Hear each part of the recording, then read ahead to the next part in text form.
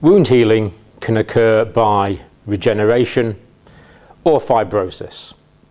With fibrosis, we're going to get the formation of granulation tissue and fibrotic scar tissue that acts as a patch. It can seal over the damaged area.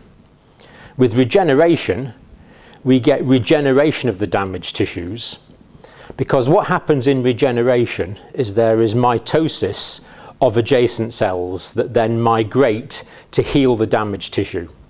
So in regeneration, the tissues are replaced as they were before the injury. There's replacement of the tissues rather than scar tissue formation.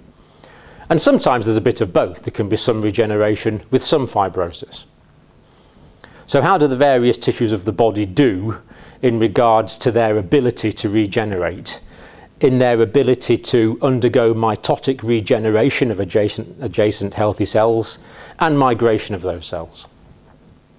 Well, the epidermis is a very good regenerator. So as long as you've got preserved epidermis, then you can get regeneration of the epidermis without scar tissue formation. So epidermal cells can regenerate really quite well. And perhaps the absolutely best healing tissue in the body, what do you think it is? What do you think is probably the best healing tissue in the body? It takes a long time, but it doesn't half make a good job of it, usually. Well, it's bone. Bone heals absolutely superbly. If someone breaks a bone after a previous fracture, then it normally doesn't occur at the same fracture line as the previous fracture, because it heals very, very completely. It can take a long time, but you get excellent, excellent healing in bone by regeneration and reorganization of the structure of the tissues. And another very good regenerator is the liver. The hepatocytes are capable of ongoing mitosis throughout life.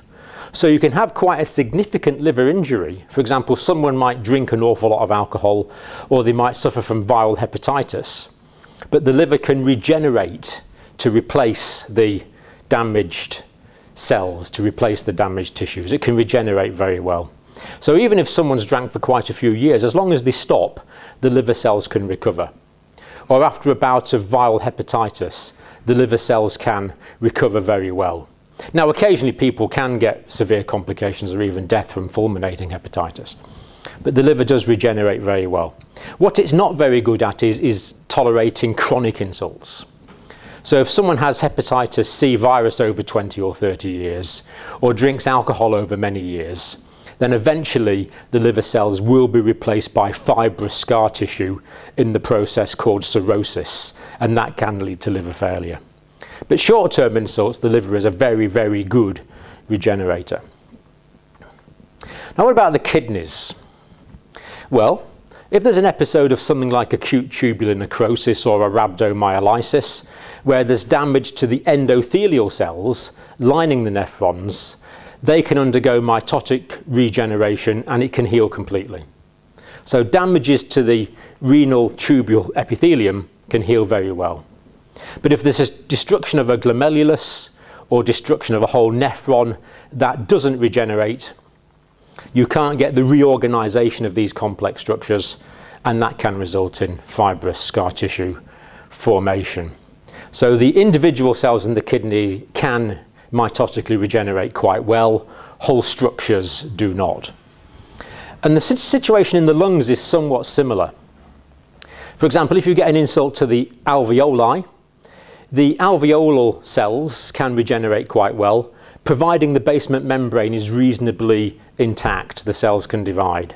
But if the basement membrane is damaged, if the whole alveoli is lost, then it's very difficult for it can't regenerate. You lose the lung structure, and again you can get pulmonary fibrosis as a result of that.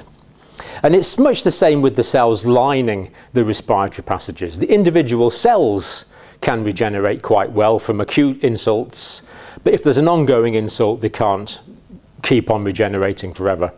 So for example, in chronic bronchitis, you can get fibrosis of the smaller airways. Or if someone smokes, you can get a metaplasia, a squamous metaplasia in the respiratory mucosa that doesn't regenerate. So acute injuries, yes, the epidermal cells, the endothelial cells comprising the endothelial layer of the bronchial passages can regenerate, but if whole structures are damaged, they don't regenerate very well. Well, they don't really regenerate. Muscles. Well, muscle cells actually don't undergo much mitosis at all in adult life. So if there's damage to a muscle, the actual cells won't mitotically regenerate. Now, adjacent cells can hypertrophy to restore the strength of the muscle somewhat, but the individual cells don't mitotically regenerate, unfortunately. And that's particularly true if there's a myocardial infarction and the myocardial cells die. There'll be granulation and fibrosis, but unfortunately there won't be regeneration of the myocardial cells, and that means you can lose a degree of contractility because the fibrous tissue won't contract in the way that the myocardial muscle cells will. All the fibrous tissue will do is form a patch to stop the heart from leaking. Now, the nervous system is another interesting example of something that doesn't regenerate very well. Now, when a child is born, they've probably got something like 70% of their nerve cells already divided, and over the first few years of life there's going to be some more division of neurons in the brain and central nervous system. But after that, in adult life, most thinkers in this field say there's not significant ongoing mitosis, certainly of the cortical cells on the outside of the brain. So once nerve cells are damaged, they essentially don't mitotically regenerate. Now, there can be restoration of function after neurological injury, like stroke or head injury, because the nervous system can exhibit something called plasticity. This means that other areas of the brain can take over the damaged function. So you can get some regeneration, but it's often not complete and it's not caused by mitosis and regeneration of the tissues. If the central nervous system is damaged, you get a process called gliosis. The glial cells, which support the neurons in the central nervous system, are capable of cell division, and they divide, forming what is essentially the scar of the nervous system, a gliosis process.